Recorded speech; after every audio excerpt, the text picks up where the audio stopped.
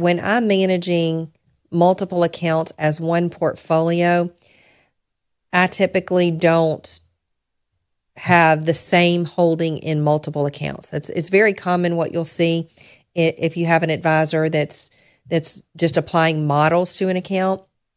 You'll see the same positions in every account.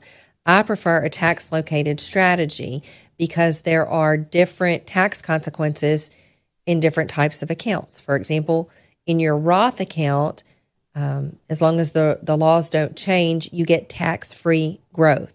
So you want to use your Roth account to hold your most aggressive investments because you can have unlimited growth and not have to pay any taxes on them in the future. The exact opposite is true of a traditional IRA or a traditional type of 401k account. Anything that you grow in those type of accounts, you're not only growing for yourself, you're also growing the money for Uncle Sam because you're growing your tax liability.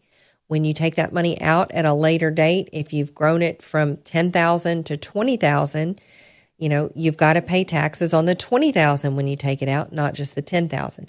So you want the income producing assets, the slowest growing pieces of your portfolio in your IRA account.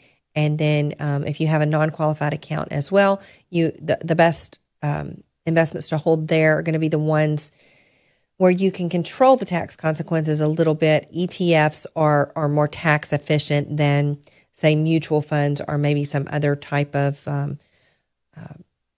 really fast growing company that you may need to trim at some point and then have to pay the capital gains tax on them.